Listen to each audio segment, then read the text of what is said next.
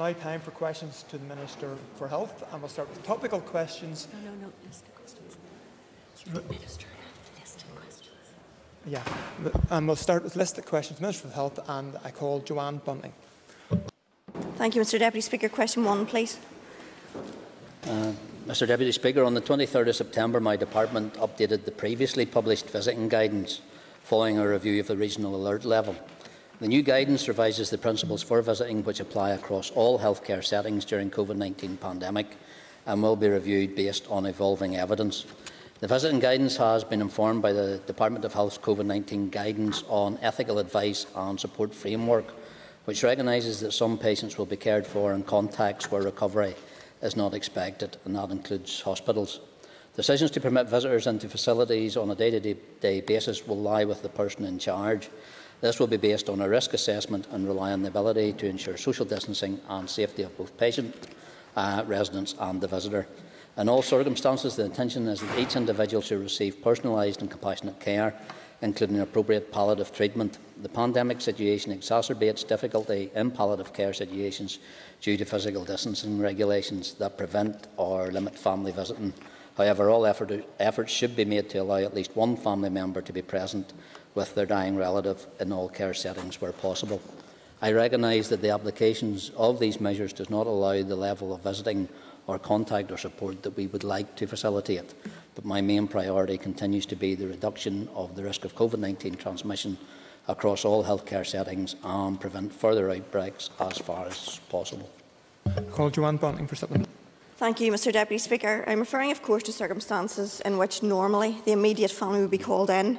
And the Minister will know just how important it is that individual and family members get the opportunity to say their final farewells. And in some places this has been reduced to one person, and in others it's been reduced to none at all. Given that it's the ward manager who decides currently, the position is not consistent in individual hospitals, never mind across trusts. So will he urgently move to rectify this most cruel practice, because it's leaving families further scarred and no one should die alone? Accept the member's point, and that's why we did issue the regional guidance. I don't recognise the situation where no one should be at a dying family members, and if it is happening, I hope the member will give that detail to me, because it's not something that we recognise. The guidance says that there should be one family member allowed to be present, and it is up to the ward manager or the nurse in charge or the manager of the care home to make sure that that happens in a safe way. So I'll certainly look into that specific case that we're looking at. Call Dolores Kelly. I thank the Minister for his answer. Minister, and you're quite right to try to enable as many people as possible to say their goodbyes, but you also have a duty to the staff to ensure that they're not suffering verbal abuse as a consequence of given bad news in more than one sense. So I just wonder, in terms of how, what measures are being put in place to protect staff as well around the decision-making process. And I think the member, her point is actually very valid, because it has actually been raised with me from members of the trade union side in regards to even how they are being portrayed as being callous in this situation, where it is guidance that has been developed by health professionals that's recognised across a number of jurisdictions, and it is being done to ensure that the visitors, the carers and the hospital staff are kept as safe as possible, which is in very trying times. This isn't something that we want to do.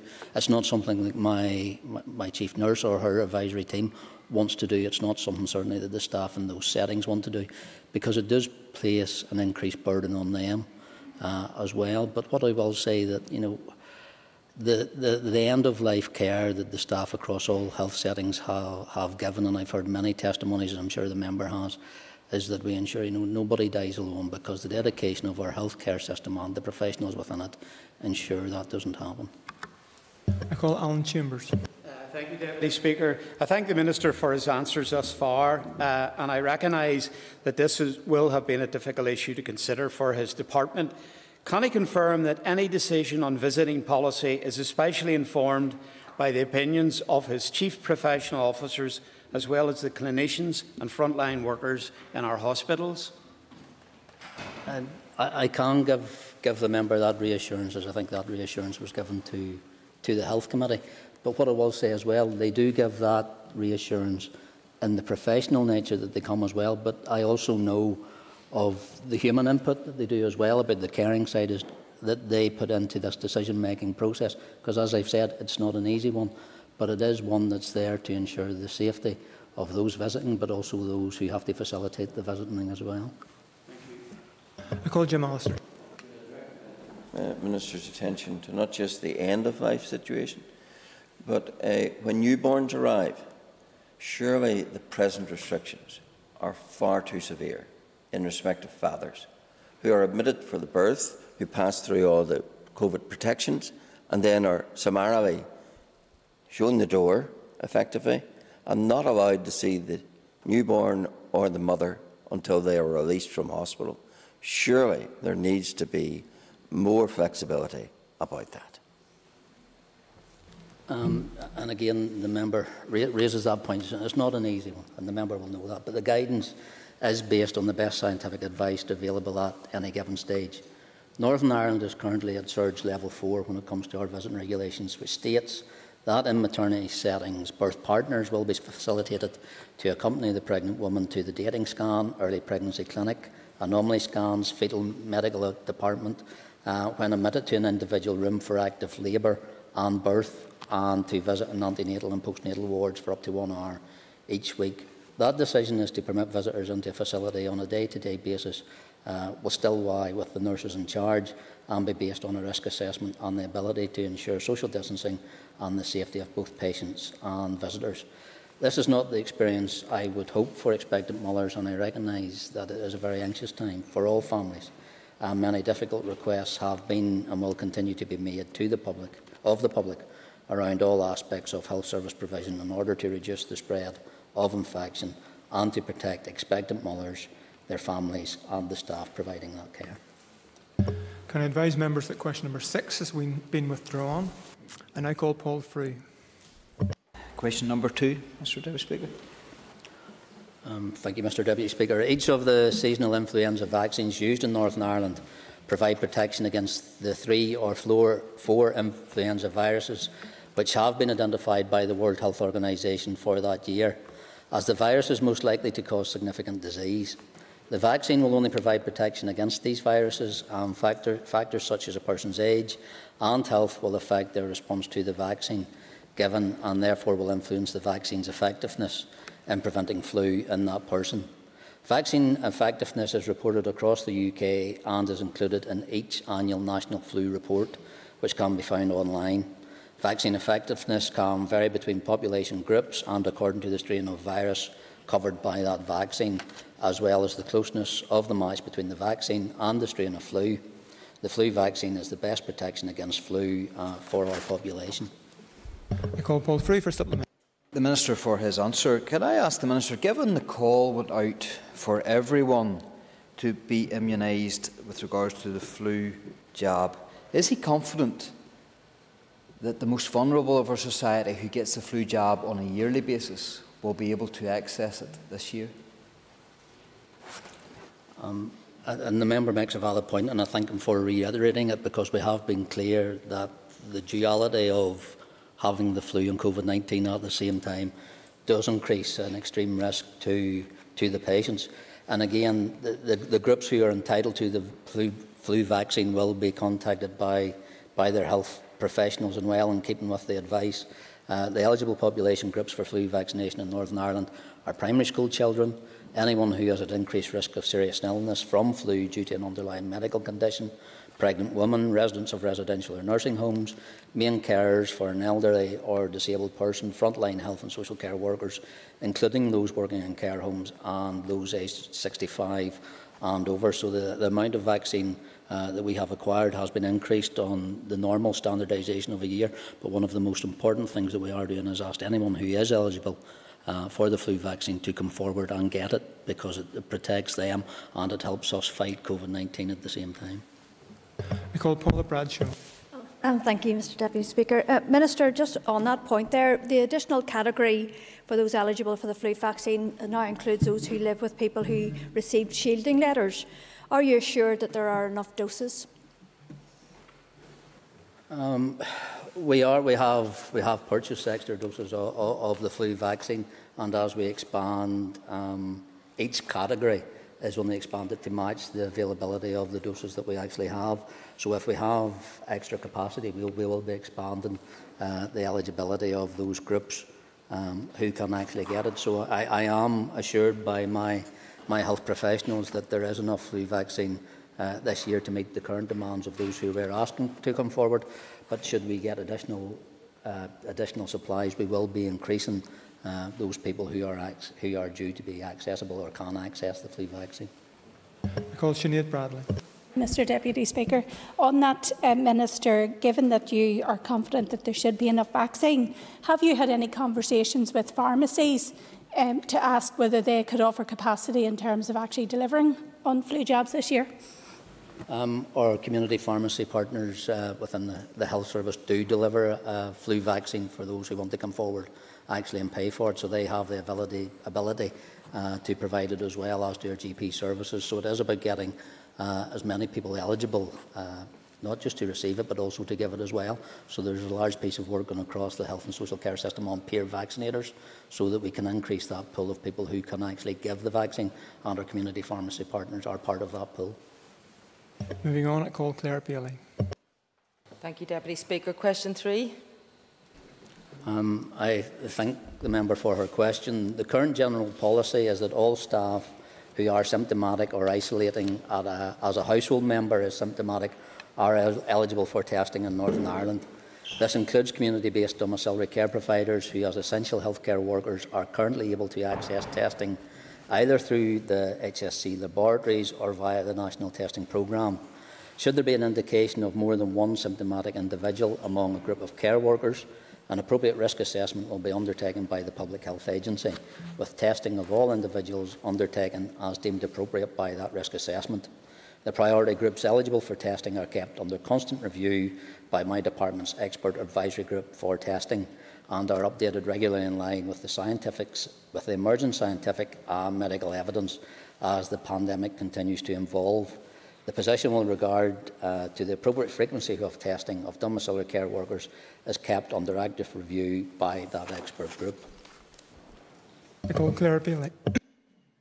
Thank you again, and thank you, Minister. Minister, I am in contact with one of my constituents whose mother does receive domiciliary care and has now tested positive and is in acute care with COVID. But we've also heard informally that some of our domiciliary carers attending her, that up to 3 other carers who've been in attendance with the same client have also confirmed positive. And to date, there has still been no formal contact from the caring companies involved, nor from the track and trace system. Does the Minister really feel that this is good enough to protect our vulnerable people, and can he commit to ensuring better systems and protections are put in place immediately? In regards to the specific that the member raises, I'm concerned. When I hear that, it's not something that I would recognise that I want my testing system or the test, trace and protect system to be doing. So again, not wanting to comment on an individual case. If the member does provide me with the name and address of our constituency and the care company, I'll definitely make sure it's followed up on, but also that the Public Health Agency is in contact with that company as well, because there is a duty of care there that they should be acting on. So if the member wants to provide me with that information, I'll certainly follow it up for her. I call Colin Gildenew. Last Corlia and Goramagat to the Minister for his answers today and for the member for her question on this. And given, Minister, how vital healthcare workers are in relation to dealing with the pandemic, what plans do you or your department have to expand the testing to all staff and not just those who are symptomatic? There has been a large piece of work in regards to who is eligible and when we should be doing that regular testing programme, and the member knows full well that one of the first cohorts that we have put in place for the regular repeat testing is our care home staff and care home residents as well, because we have seen through expert advice and guidance and scientific advice and guidance that is the cohort that needs that regular testing so we can protect those residents in those care homes. And when we look even where we are in regards to the number of care homes that are showing positive cases, it is showing that approach and that procedure has been effective in this stage of the pandemic to ensure that we're keeping those care home infections as low as possible. The expert advisory group regularly looks at the frequency of who should be tested, when they should be tested, and I suppose the positive contribution that regular testing programme actually delivers for the entirety of our healthcare service, but also how we fight the pandemic. So it's something that's kept under regular review by that group. I call Pam Cameron. Deputy Speaker, and thank the Minister for his answers. Can I ask the Minister if his department is looking at the possibility of pooling testing, such as we heard about in Health Committee recently, an example which came from a professor in Hong Kong? I'm not sure of pooling or multiple testing. I know that was an approach that was actually advanced in Germany at the very beginning of the pandemic, where they tested 10 people, put it all into one sample, and if that sample tested positive, then they tested the 10. There was, I suppose, queries over the efficiency of that process, because those 10 people actually had to wait on the first result coming back before they were called for the second test to be delivered, and then the result as well. So it actually delayed the result of what one of those 10 people in that sort of pool would actually be identified as being tested positive. So it's not something we did at the first pandemic. It's not something I think we're considering doing at this point in time either. Moving on, I call Cathal Boylan. Hold question number 4, please. Again, I thank the member for his question, and I recognise that this is a difficult and worrying time, particularly for those who may have an underlying condition, which means they are more clinically vulnerable to the impact of COVID-19. As members will be aware, new restrictions come into force across Northern Ireland from the 22nd of September. These new regulations do not constitute a lockdown, but the overriding goal is to keep household-to-household contact as low as possible to help reduce the spread of COVID-19. The need for further specific advice for those who were previously shielding is being kept under continuous review. However, at this point in time, there has been no change to the decision to pause shielding, which came into effect from the 1st of August. I know that some of those who were previously shielding are relieved that there has not been a return to the advice to stay at home at all times, and I recognise for others the pause in shielding has been difficult to navigate and has brought with it new uncertainties, which, combined with the rising numbers of COVID-19 cases in the community, has led to a sense of increased anxiety. There is no easy route through the current difficulties that we all face, but I believe that it is important that we continue to seek to achieve as balanced an approach as possible. And there's always a degree of risk in contact with the outside world, but remaining indoors indefinitely is also detrimental to physical and mental health. And I would therefore encourage clinically vulnerable and older people to be particularly careful in following the advice on limiting household contacts, social distancing, hand washing and wearing a face covering. However, I would also ask everyone in our community to play their part in keeping each other safe. At this difficult time, it remains more important than ever that we stick together, stringently follow the public health advice and adhere to the new regulations. I call Cathal Boylan. Could I thank you and thank the Minister for his answer. The Minister is well aware that there's been thousands of people had a shield. They are concerned now with the rise in the number of the positive cases. But could I put it to the Minister, what reassurance can he give those people who've had the shield and possibly may have to shield again? And if they do, what supports can he put in place for those people?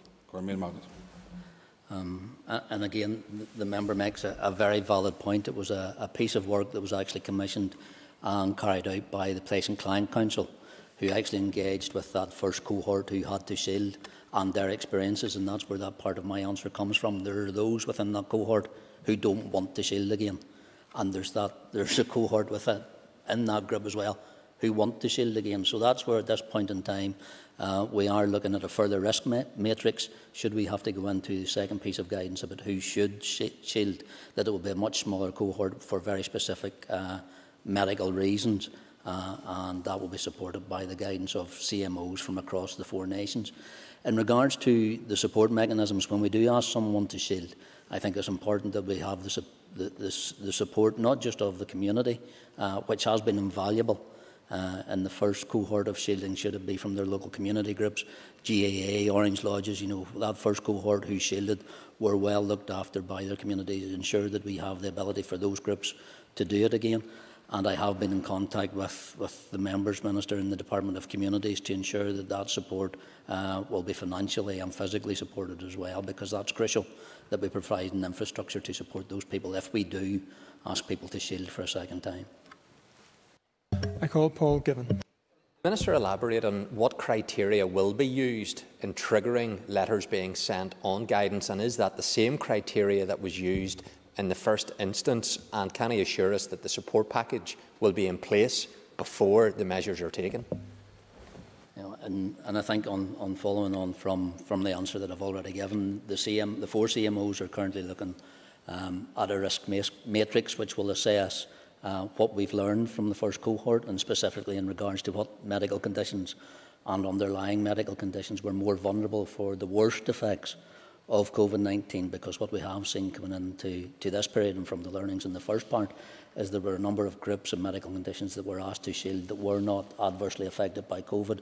So it's about keeping as many people not shielded as is physically possible. But in regards to the support mechanisms, the member's vitally correct. You know, when we ask someone to shield, if that's something that we're doing centrally as a government, as an executive, we also have to make sure that those support mechanisms are there as well. And as I say, that's why I've been engaged with the Department of Communities, but also the Department of Finance to make sure it's a holistic package, but also the vital work that even our community pharmacy supplied during that first period of shielding, where they actually set up a delivery mechanism for those who needed prescriptions as well, and that used a lot of community volunteers to deliver that as well. So it's about making sure that all support mechanisms are in place before we take that second step. I call Cara Hunter. Thank you, Mr Deputy Speaker, and I thank the Minister for his answers so far. Can I ask the Minister how he plans to support the most vulnerable in our society who may be shielding and struggling with mental illness if they are based in rural communities and do not have access to the internet when seeking support? Thank you. And you know, I thank the member for her question. I know it's an issue that she has raised before in regards to the mental health challenges that do present when we ask people to shield. And again, in the engagement that I had with community pharmacy when they had delivered, you know, and looked at working with delivering prescriptions, one of the things that their volunteers was actually saying was it wasn't the time to deliver the prescription that was the most vital. It was about the engagement on the door where they actually had face-to-face interaction, and I think that's one of the challenges that we need. And as I say, you know, just to correct the member, there's no one shielding at the minute. We haven't advised anybody to do that, but it's to make sure that there is community support with engagement, with talking to people, you know, the work that rural support does as well within our rural communities. The Good Morning telephone lines, you know, Good Morning Ballymena, Ballycastle, they operate across Northern Ireland, but also that additional support, as I said when I was answering the previous member's question, it's about that community cohesion where we look to community organisations, Orange Lodges, GAA, who really stepped up and engaged to make sure there was nobody left alone, because I think that is one of the largest challenges, that we can't allow anybody to feel abandoned. And again, that came out of the research that we did through the Patient Client Council with that in that initial shielding group, that talking to somebody was vitally important, and it's something that we need to make sure that when we ask somebody to shield again, that there also is those support mechanisms, that they have a voice at the other end of the phone or the other side of the door as well, so there's someone there to support them. I call Trevor Lum. Thank you very much, Mr Deputy Speaker. Question number 5, Minister. As a consequence of the need to prioritise the response to the coronavirus pandemic over the past few months, work on a range of projects, including the reshaping stroke care, has been paused. While I believe that this was the right thing to do, I appreciate the wider impact this will have had on stroke patients across Northern Ireland. I can assure you that reshaping stroke care remains a key priority, and I recognise the urgent need for the reform of stroke services in Northern Ireland. Over 19,000 people responded to the consultation on reshaping stroke care, and my officials have completed an analysis of responses. I have asked for some further analysis to be undertaken regarding the staffing requirements for the hyper-acute stroke network proposed in the consultation, and this work is currently underway. I intend to consider this analysis alongside the consultation analysis and evidence base for reform in reaching my decision, and I will update the House accordingly. Call Trevor Lund for supplementary. thank the Minister for his answer so far. He has referred to the increasing pressures caused by the resurgence of COVID-19. And indeed, there's some dreadful news coming from across the border today about what's happening there, which may spill over into our jurisdiction as well. But can he give us an assurance that the stroke service realignment will not be unduly set aside as a result of the pressure to COVID-19, given the importance of it? And I thank the member for his follow-up question. I can assure him that it won't be set aside, but I can also assure him that it won't be rushed, because I think this is a once-in-a-generational decision to change how we support those who've had a stroke and those who need that aftercare once they've had a stroke. So I'll take that in due time and in due process, making sure that I take into consideration the responses and the additional information that I've sought from my department, but also the responses from the consultation as well. Call Gemma Dolan. And I thank the Minister for his answers. Minister, you've just referred to the fact that you've asked for further analysis to be undertaken around staffing within the reshaping of stroke care. Can you clarify what issues this further analysis is examining and what is the timeframe for completion? I thank the member. As I said in my answer there just recently, this is a once-in-a-generational chance to improve stroke services and deliver improvements and outcomes, and it's for that reason that I'm not prepared to rush into a decision without access to all the information. I believe that information is needed to make the right decision, and I make no apology for seeking some further analysis on the options outlined, because it will depend on where the stroke services are delivered and at what level they are delivered across Northern Ireland. That will have an impact on staff. I need to make sure if we make any change into regards to what that future stroke service may look like, that we actually have the staff to deliver it as well. There's no point in coming out with recommendations if we don't have the ability that actually can deliver the work that we need it to be doing on the ground. I call Joanne Bunting. Speaker, the Minister knows well that with regard to stroke care, time is of the essence. So on that basis, will he confirm that stroke services in the Ulster Hospital are being protected for people in the east of the province, including East Belfast, North Down, Ards and Cumber, for whom the extra distance further into the other side of Belfast could prove very detrimental to their prognosis? And again, as I've said, no decision has been made as of yet for the locations where our stroke services will be reconfigured, should they need to be reconfigured. But what I will say in regards to the work that has been undertaken, the SNAP audit, which is an assessment of the delivery of stroke services, which actually happened between January and March of this year, 3 of those stroke units in Northern Ireland actually achieved an A grade and 4 received a B grade, and that's a significant improvement over the last 6 months, when only 2 stroke units achieved an A grade and 2 received a B grade. So the delivery of care that is currently there is of a very high standard, and that's been accredited and assessed by that SNAP audit as well. So the provision that we currently have is fit for purpose and is supporting our patients, and the review, as I said, will be done in the time that it takes for me to come to the right decision that ensures the future proofing of our stroke service in Northern Ireland. I call William Humphrey. Question number 7. I thank the member for his question. It is accepted that the COVID-19 pandemic in particular, lockdown and other restrictions, will have a negative impact on our population's mental well-being.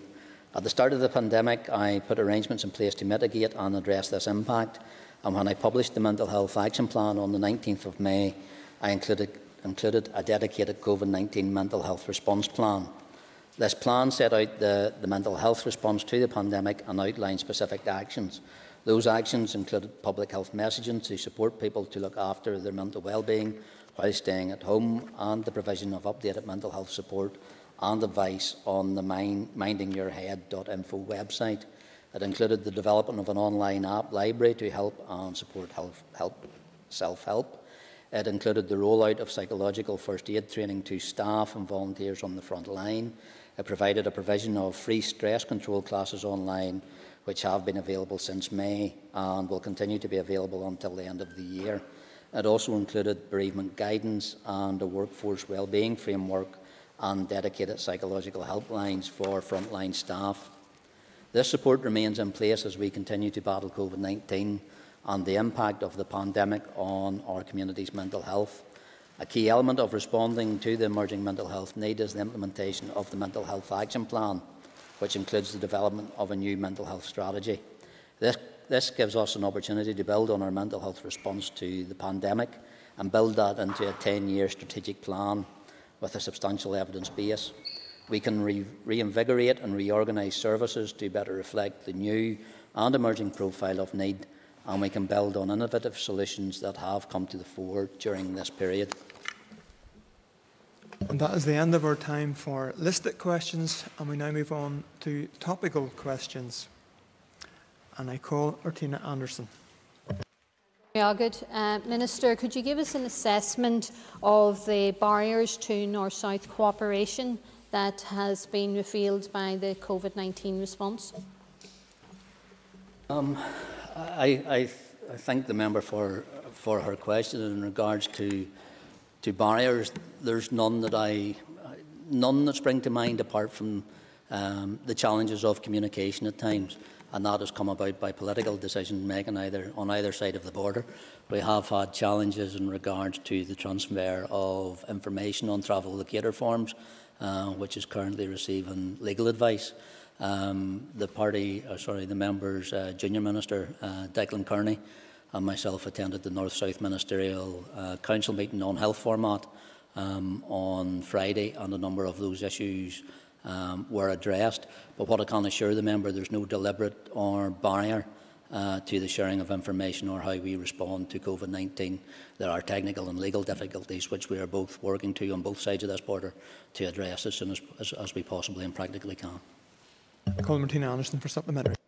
Minister, I know you're aware that there was a memorandum of understanding signed, and we also know that it's not operable. We know that Ireland is a single epidemiological unit, and we know the spread of COVID-19, particularly in Derry and Strabane today, 804 cases over the last 7 days.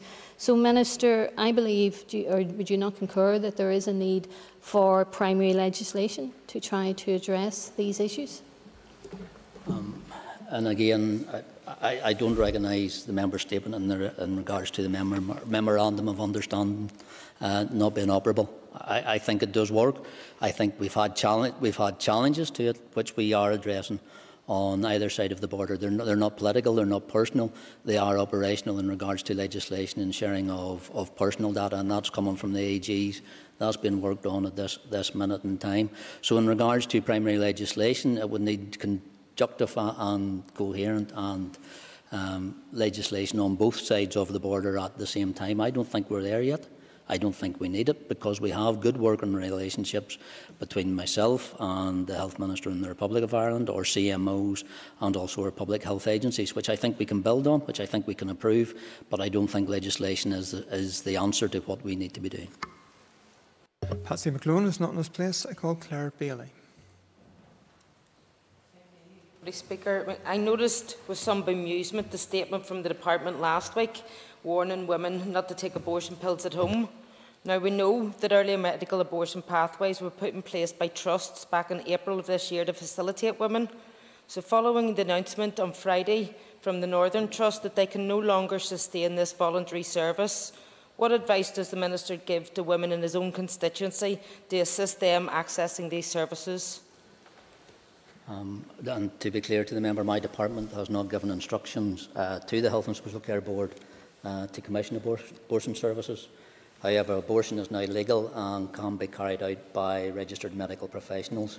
I'll not comment on the locations within trusts where abortions have been carried out, and the member will be aware I've sought executive agreement on the establishment of an emergency early medical abortion service to ensure that women's health needs are addressed during this pandemic. I call Claire Bailey for supplement. Thank you. Well, we know the abortion regulations were laid before Parliament and came into force in March. They provided, as you say, the new legal basis for medical professionals in Northern Ireland to terminate pregnancies lawfully. Can the Minister then tell this House what other lawful medical services his department have refused to provide funding or resource for? And the members, I think the member's supplementary has been deliberately obtuse in that, because the abortion regulations in 2002 came into force on the 31st of March. They set out the circumstances in which an abortion may take place and establish a requirement for terminations to be certified by a registered medical professional and notified to the Chief Medical Officer. As terminations are carried out outside any normal commissioner arrangements, there is currently no agreed protocol for processing notifications of terminations. They contain sensitive personal information and to date have been counted, but otherwise unprocessed. And the member is aware of that and the services that can be provided and are provided across a number of other trusts in Northern Ireland. I call Tom Buchanan. Minister, having again witnessed the outrageous and blatant breach of the COVID regulations at the GAA match in Balahi over the weekend, where there was no adherence to social distancing, no respect or regard for the regulations, which were treated with utter contempt, what concerns do you have for the aftermath of this in seeking to control the increase of the virus? The member raises concerns which I think have been widely publicised, and those pictures, those images were brought to my attention over the weekend.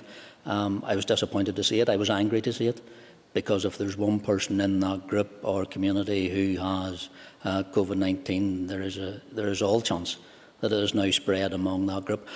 But it's not just solely restricted to that group that we saw at the GAA match. It's the same as any group that we see portrayed on social media. Should it be in a bar setting where social distancing isn't being observed? Should it be in a university hostel where that social distancing has not been observed? So in regards to what we witnessed and what the member refers to, I'm disappointed, I'm angry, but I also note now that the GAA has suspended all games for forthcoming, and they've also expressed a disappointment of what they're classifying as, I think, is it after pitch or after game actions as well, which I think they are claiming are beyond their control. But I would have liked to have seen more stringent applications to the guidance that was already in place. I call Tom Buchanan for supplementary. Thank you, and thank the Minister for his response. But, Minister, this is not the first such incident like this that we have witnessed. Indeed, only 2 weeks ago, my colleague Keith Buchanan raised a similar incident with you in this House. And would you not agree that while the GAA have now put some sanctions in place, this is a sort of a matter of closing the door when the horse is bolted? And obviously that these people, the players and the supporters, that they may well be guilty of passing on this virus to some vulnerable people within our society, who as a result will lose their lives. And I think the member said, when we put regulations and guidance in place, it's there for a reason, and it's there to prevent the unnecessary spread of COVID-19. So as I say, when I saw the examples that were on demonstration and shared widely on social media over the weekend, and in other situations as well, it concerns me, because at some stage the member is right, but more often than like there's going to be someone within that crowd ends up within our hospital setting as well, which puts pressure on our hospital services, on our nurses, on our doctors as well. So there has to be some recognition that our regulations or guidance is put in place to prevent hospitalisations, to prevent people entering ICUs, to prevent death as well.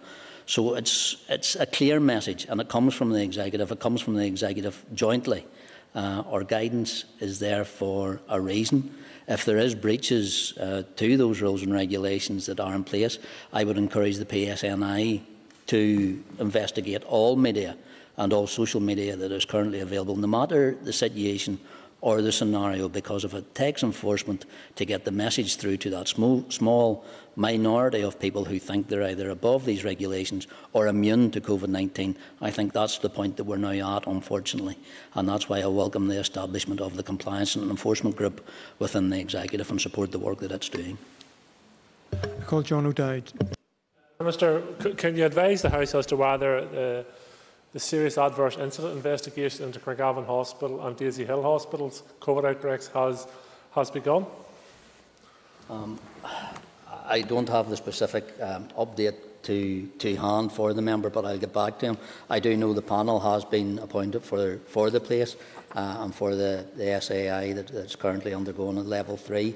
I have given assurances to the team that is doing it, but also reassurances to the families. I've met one of the families that the panel will have the ability to set up its own terms of reference with input from the families as well, and there will be no restriction of either access to information or access to whatever needs to be done by the panel once it is commissioned and up and running.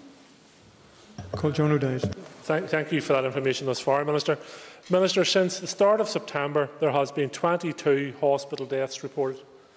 And I hate going into statistics, but this is important. 22 hospital deaths reported. 12 of those have been associated with the outbreak in Daisy Hill and Craigavon. That's 54% of all recorded hospital deaths are associated with those outbreaks.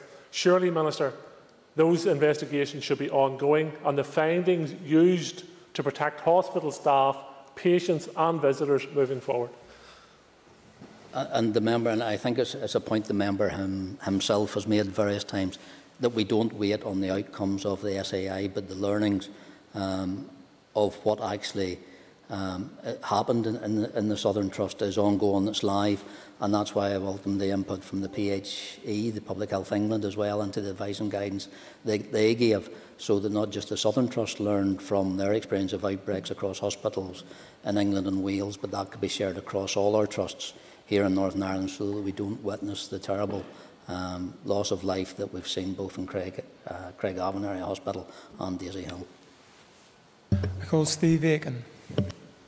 Thank you very much indeed. And may I ask the Minister if he could provide an update on the COVID proximity app and how many exposure notifications have been issued? I thank the member for his question and to update on the COVID app itself. At the end of last week, we actually launched the app, which is now available for those under 18s. To date, it has been downloaded over 411,000 times. It has sent out 8,500 text messages, and app users have received positive messages from uploading the diagnosis key of nearly 2,000 times. But app users have received exposure notifications and informed to self-isolate. 5,722 people have received those notifications. So it shows that our app has been beneficial in contacting those people who may not actually have known that they were in contact with somebody who later tested positive for COVID. I call Steve Aiken for supplementary. Thank you very much indeed for the Minister's answer so far. Could I just ask him how the operability of the app is working on both sides of the border?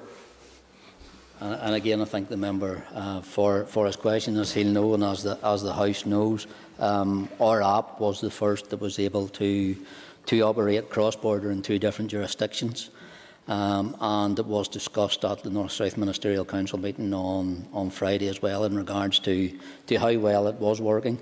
To date, we have received from the Republic of Ireland anonymous keys relating to 1,471 cases, and our app has sent to the Republic of Ireland anonymously 1,355 cases. So therefore, again, there's 2,700 people have been identified on either side of the border because of the interoperability of the app that we produced in conjunction with the Republic of Ireland. I call Pam Cameron. Thank you, Mr Deputy Speaker. Could I ask the Minister if he could tell us, in his view, whose responsibility it is to enforce the wearing of face coverings in the retail sector? The member will know that this is quite a contentious issue in regards to who is actually enforceable or who should be enforceable. In my opinion, this rule is actually set down in regulation, so it is up to the PSNI to deliver that responsibly and ultimately. But I would encourage all retail providers, all shop owners, to actively encourage people to wear it. I do know there is a more proactive approach now, as we've seen some additional restrictions put in place in the North West. I've seen some of our major supermarkets actually taking a more proactive approach to encouraging people to wearing face coverings in the retail sector, and also in regards to those men, bus drivers, train drivers, conductors, encouraging people in public transport to use it as well. I do think there's a piece of work that the executive needs to engage with about the use of face coverings and the benefit that they actually do provide, especially as we are seeing now an increased transmission of COVID-19 in Northern Ireland. And that is the end of our period of time to questions for the Minister of Health. I would ask members to take their ease for a few moments before the urgent oral question to the Minister for the Economy.